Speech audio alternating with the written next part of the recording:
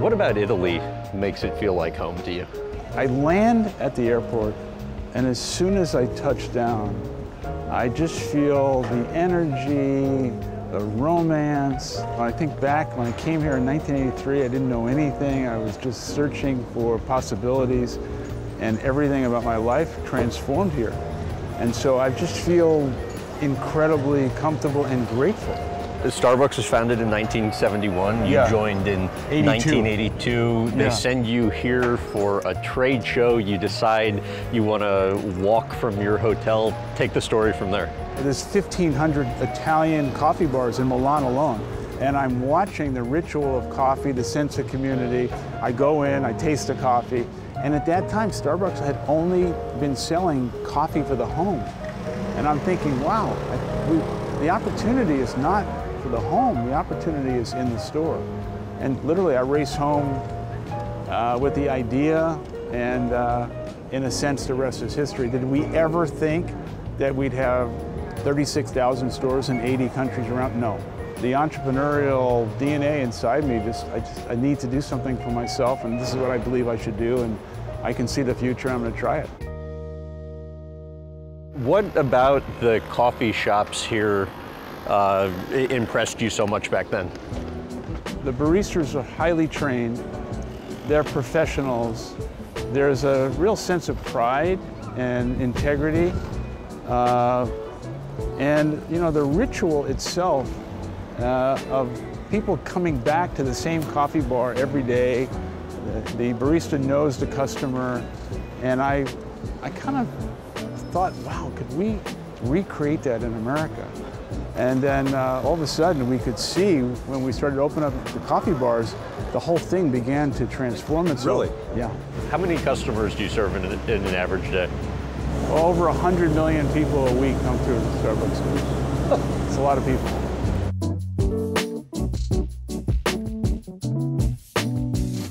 All right, where it all started. This is the espresso bar I walked into first. I mean, it feels very much the same.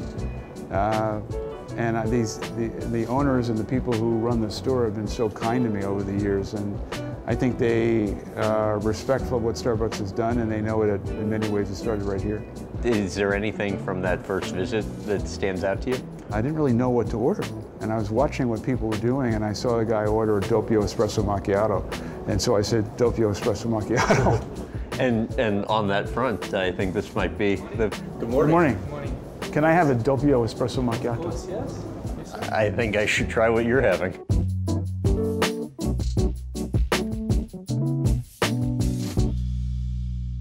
In the morning, I make that beverage at home.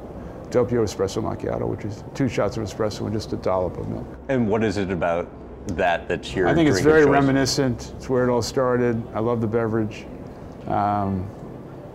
You know, it's very emotional. I mean, it's just to think that 40 years ago I walked into this place, didn't know really what I was doing. It's like a crucible of possibilities, and my life turned upside down. And I remember, you know, racing home, literally racing home. I was writing notes on the airplane, and I started sketching out a store, and I just knew instinctively that the opportunity to recreate this in America was right there. Here you are. Thank you. Beautiful. Thank you very much. So, isn't that nice? Yeah. So doppio espresso macchiato.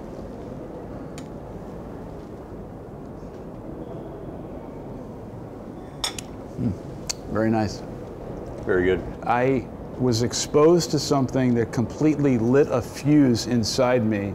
In a way nothing else to date had. Nothing else. There was that kind of drastic a difference. It was like a lightning bolt. Okay. A lightning bolt of just opportunity. So you get back to Seattle. I get back to Seattle, I present it to the original founders of Starbucks. And listen, these are good people who just didn't want to risk what they had and felt like the Starbucks business was a good business and we're fine. And left, opened up 3 of my own, and then here we are. How big of a risk did you view it when you came back and bought the retail business? Because it wasn't an insignificant amount of money. It wasn't any risk because I had no money. I had to go out and find investors. It was very hard to find investors to believe in what I was trying to do. It was incredibly difficult. Almost all of them said no. Yeah, 242 people said no.